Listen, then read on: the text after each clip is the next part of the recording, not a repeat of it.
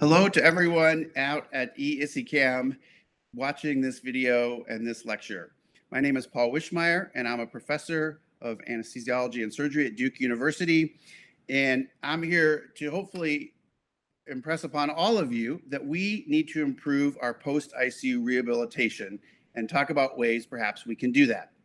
These are my brief disclosures or perhaps alignments of interest. And I think the key message I want to convey today is we need to take responsibility not just for our outcomes in the ICU, but what's happening to our patients afterwards as well, with the ultimate goal that we create survivors of our patients and not victims that perhaps never go back to the families that they love, walking down the street with the people they love, and perhaps holding their grandchildren again, which is ultimately our goal.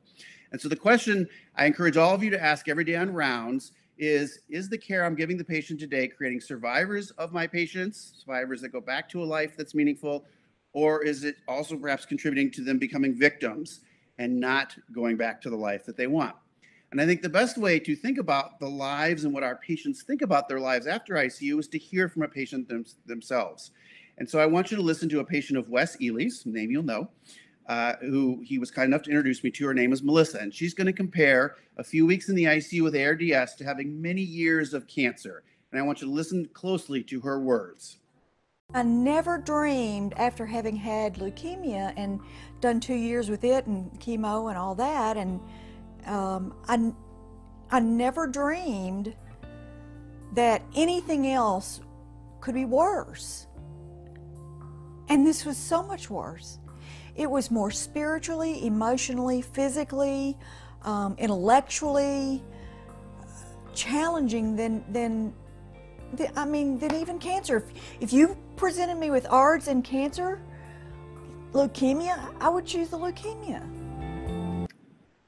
So again, there's a great resource, and I think it really speaks to what our patients are experiencing. And now I want to tell you about another patient, Elijah, who a good friend of many of ours, Mervyn Singer, had reached out to me a short time ago. And he was a gentleman who competed in ski marathons. He was an outstanding athlete and very fit.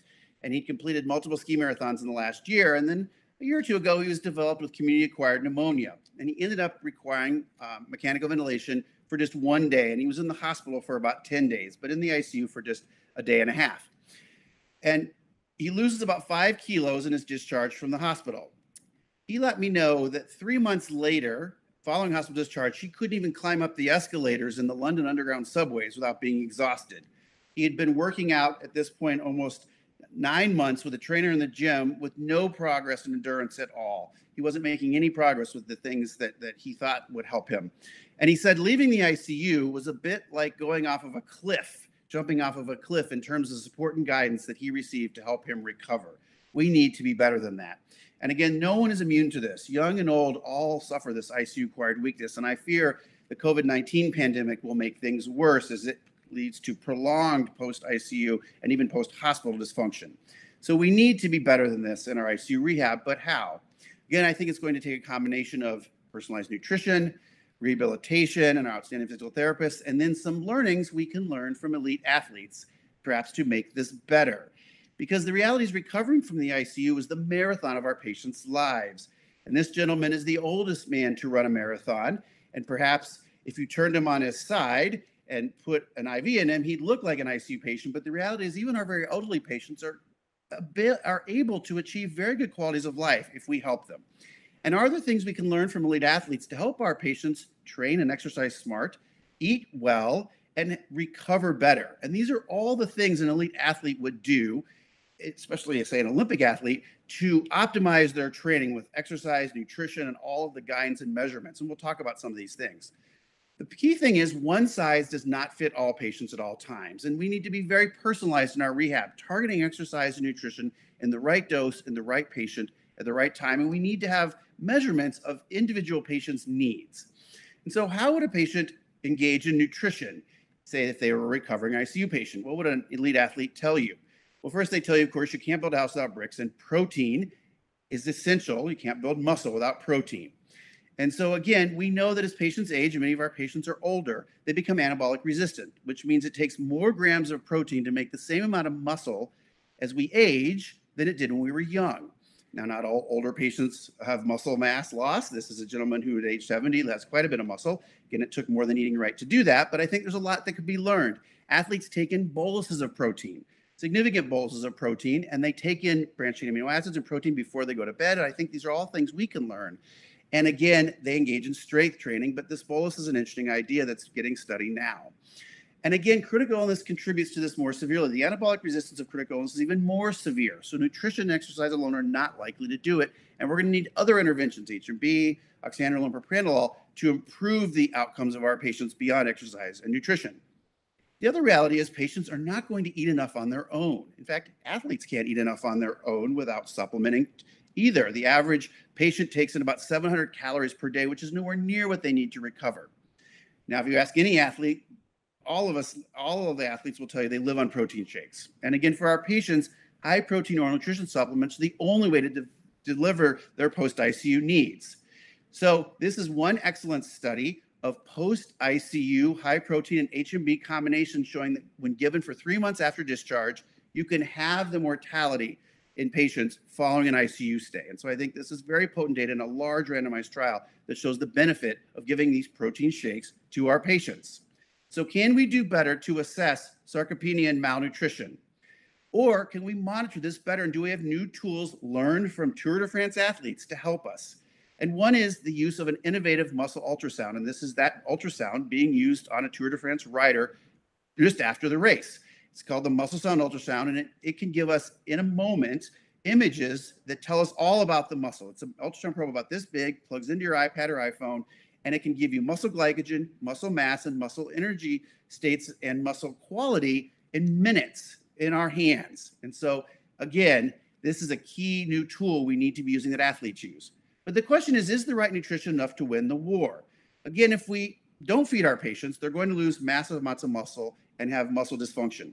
But even with adequate feeding, they're going to continue to lose muscle because of the severe catabolism and hypermetabolism that our patients suffer. And this can persist for months to years after their discharge. And are there things we can learn from athletes that involve doing more than eating right, because you have to do more than eat right to look like this gentleman, to help our patients? And some is taking the right anabolic agents.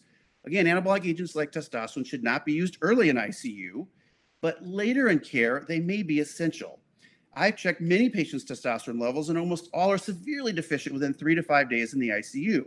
So that even if you feed and exercise these patients without any anabolic signal, they're not likely to gain weight.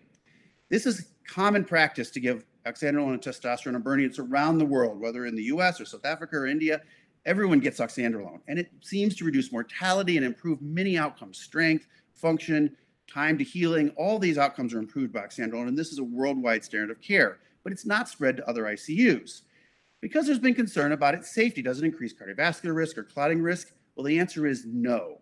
When patients are deficient, there's now a 43,000 subject study in males that have low testosterone levels that show that when the testosterone is given back, they have 30% reductions in stroke, heart attacks, and all-cause cardiovascular events. It's protective to the cardiovascular system and against stroke. So again, it's very safe. So this is something you can check. It's a very inexpensive test. It comes back in a day. Don't check the free, only check the total. The data that's been published shows that 94% of patients are severely deficient by day 3. These are the doses that are recommended.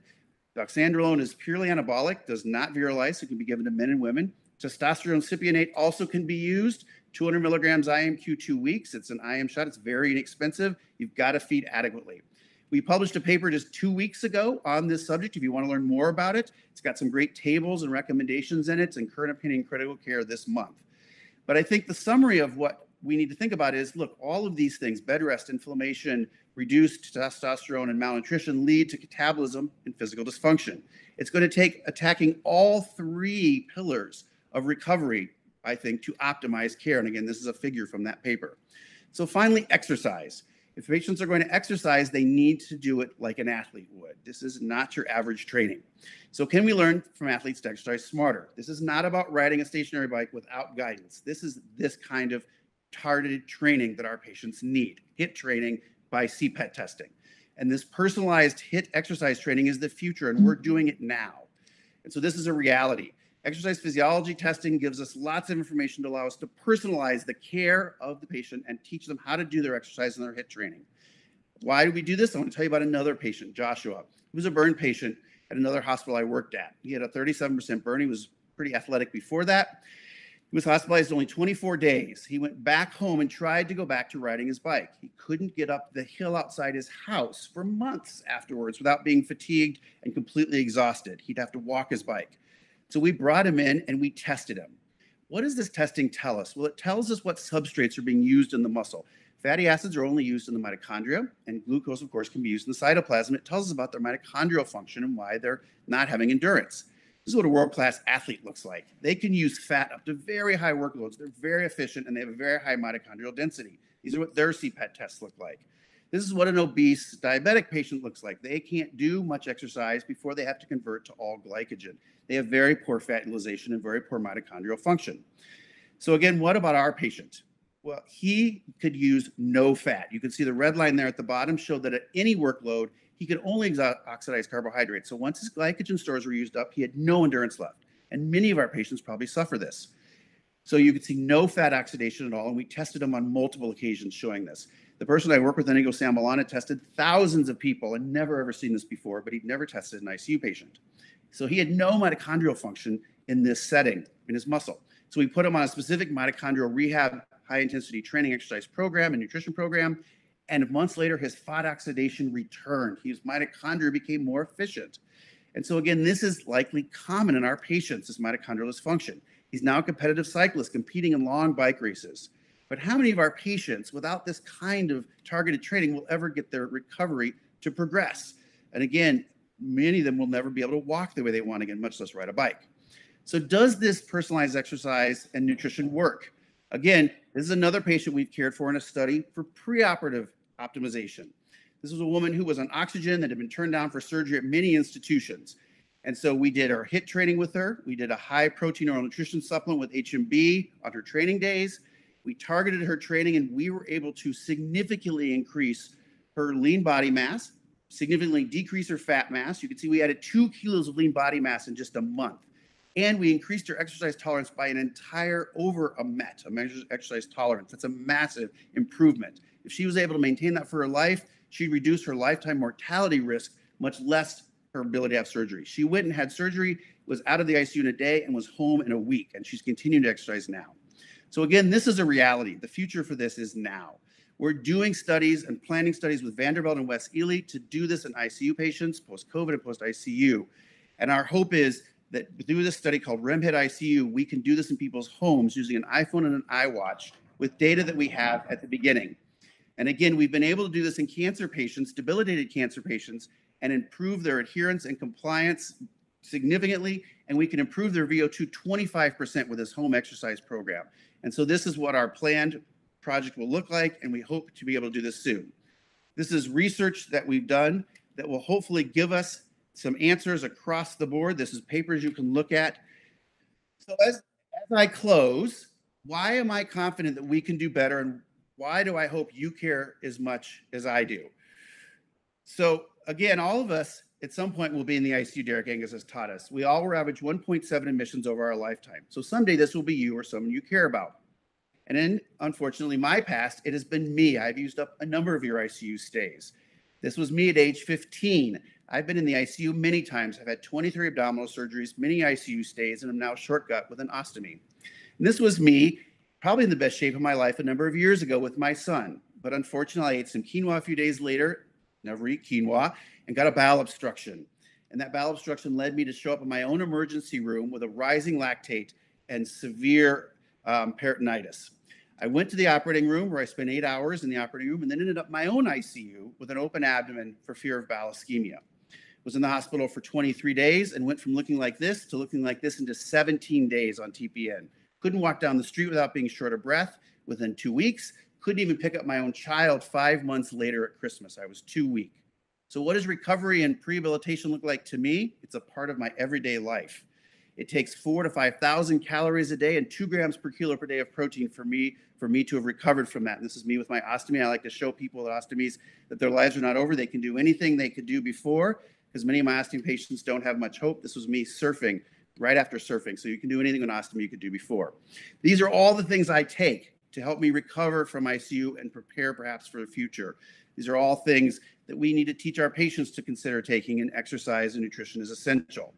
How many of our patients will know what it takes? These are opportunities we have to do better, and you're the people that can teach them. ICU recovery begins the day of ICU admission. And to guide our patients in the marathon of life, we have to be better, because we never want to hear this from. If you presented me with ARDS and cancer, leukemia, I would choose the leukemia. So hopefully we can learn from people like this and people like this to do things like this. And I'm happy to send you this slide, and take people that are in the ICU, have them walking, perhaps exercising in their beds with this new innovative weightlifting bed. You can see you can do leg presses right in the bed, and then ultimately have them leave like this, or at least like this. And with that, I'll be happy to take your questions. Feel free to reach out to me, and I'll send you any papers on Twitter or Instagram or by email. Thank you so much, and let's do better.